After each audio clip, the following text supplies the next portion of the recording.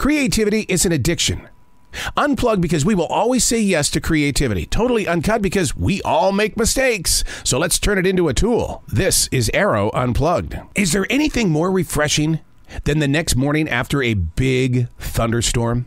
You walk outside and it feels like everything's been ionized. And you're going, oh my God, it smells so good out here. You look into the forest and you see the deer, you see the squirrels. And you just feel like that you're part of something so universal, but you're only this much of the story. Everything else around you is so much larger and more important. But just to be this much of the story allows you to breathe in and just feel like, wow, we belong together. It's like jazz. It really isn't supposed to work, but it does. How? Hey, it's Arroe. This is The Daily Mess, a chronological walk through an everyday world. I am a daily writer. I am a silent wolf, the wolf that sits underneath the brush and watches life, documents things that are moving, and finds peace in all things that aren't moving. To motivate, to inspire, to help create, to take down if need be, to build up when we need to be. This is The Daily Mess. I have a coworker at my essential job.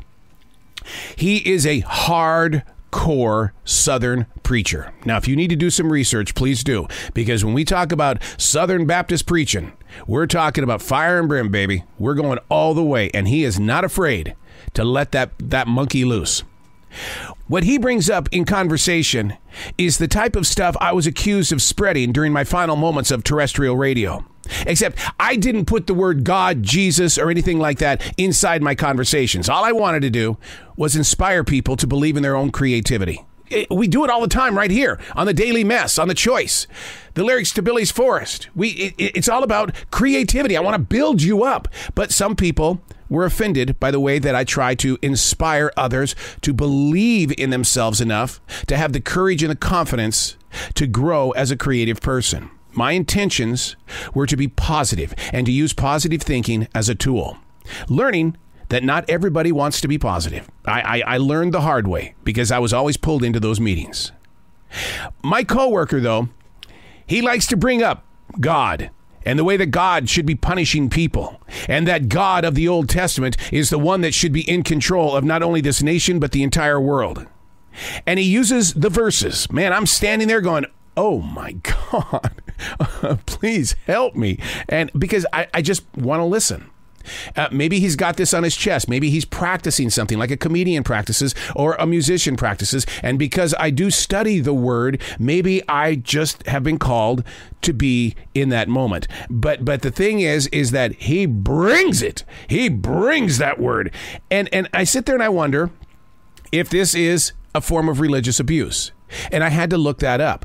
And what I'm not accusing him of that, but I know that he's not the only one who does do that, because the experts say that a person who brings religion to work, you cannot fire them for that. All you can do is invite them to calm down. Just calm down. Or as a regular everyday person, if we know what they're speaking of when you come in contact with them, then don't come in contact with them. Do everything you can to keep your conversation short, to the point, hey, how you doing? And move on. I do listen, but I also do not compete against him. What I'm taught in my church versus what he teaches in his church, we don't talk about that because it's two completely different things. Same God, just two completely different things. Who's right, who's wrong? We're both right. And I think that's what we need to do in this world today is quit taking sides and believe in each other's strength on whatever God you bring into your life.